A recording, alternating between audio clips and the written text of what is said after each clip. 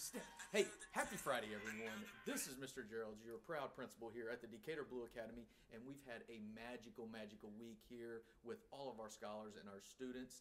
This week we had our sixth graders, a number of our sixth graders take part in a CBS 4 promo for their morning show. So those videos, those commercials will start airing here in about a week.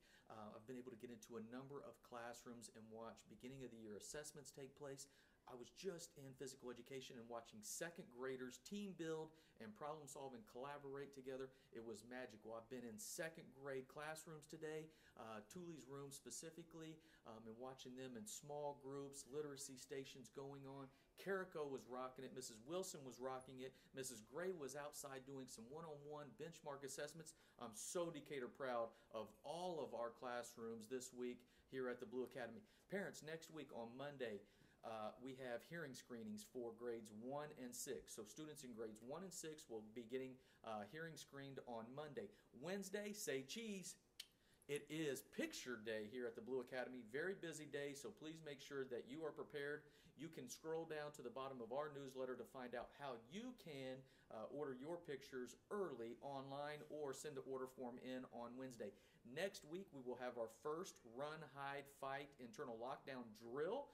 These safety drills happen once a month, so we always want to make sure that we're prepared for those emergency situations. So next week, we will have our first run, hide, and fight drill. Next Friday, special secret, shh, don't tell anybody, but the rumor is Boomer from the Indiana Pacers will be on site having some fun with the students. This is also a reminder that our fall fundraiser is in full swing. It kicked off this past Monday, so please make sure that you're participating in that, and I want to thank you all in advance for your participation because everything that you do and support goes right back into the classrooms. Today, as I look over my shoulder here, I'm going to highlight a little book, Good Boy Blue.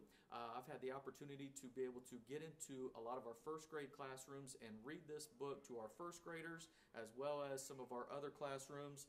Good Boy Blue, it's kind of near and dear to Mr. Gearlds' heart because of Butler University and Blue the mascot. So it's been a lot of fun getting in there. But most importantly, if you see this behind me, we got Powers People. Mr. Powers is our science and social studies teacher in the 5th grade. We're going to go in here and we're going to give him a little interview. Come on. Knock, knock. Come on in. Hey, Mr. Powers, how's it going? It's going great. So tell us, we've got the world at our hands right here. What is going on in your world today? Okay, this week we are being mad scientists. Oh, boy. We are doing mixtures and solutions. We have things that we are mixing together to see if they dissolve. Oh.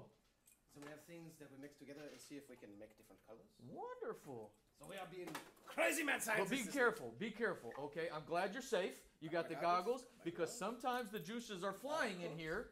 And I love the predictions and everything that you're making. So you see we're making a lot of core moments here in Powers Room with Powers People. It is a great day, a fun Friday. Have a great weekend. Go Hawks this week. See you back in here on Monday. Woo!